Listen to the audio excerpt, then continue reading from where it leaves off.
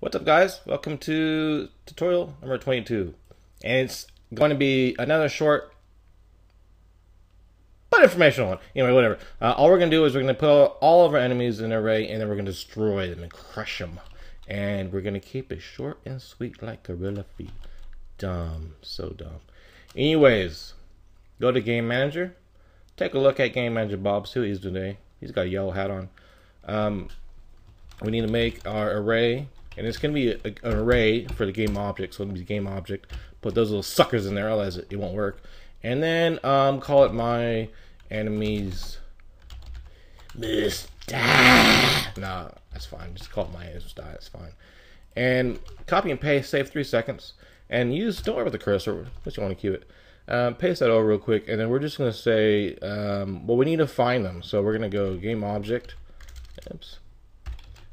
And it's going to be find objects with objects.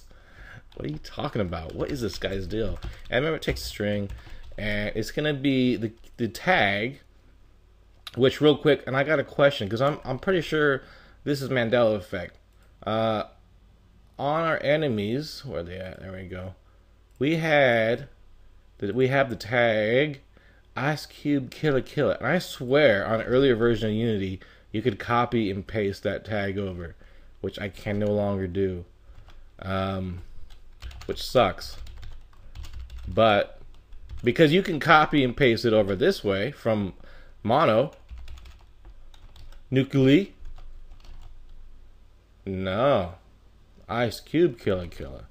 So with that said, all you're gonna say is find object tag I don't know what he's talking about. Let's see what happens. Just pause it. You don't want to hear that sound real quick. And go to Game Manager and look. And look at that. They took all these guys and put them in an array really quick, which is awesome. Why this is handy, so you can do whatever you want with them. You want to destroy them? That's fine. You can do that too.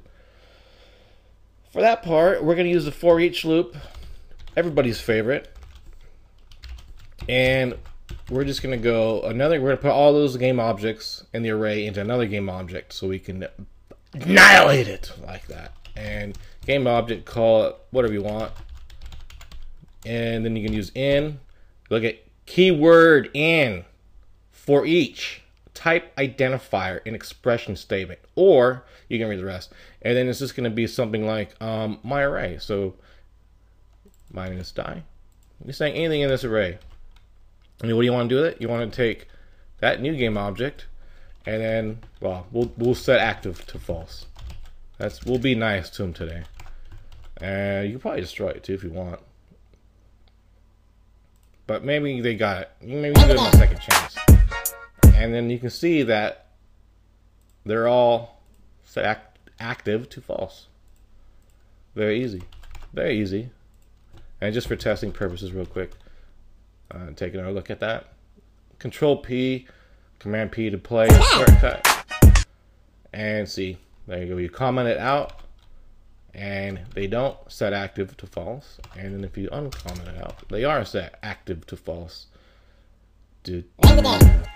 Anyways, that's it, guys. I hope that's useful for somebody. I know I used it one time, probably a couple of times, and I found it extremely useful, and I use it probably every day. After dinner.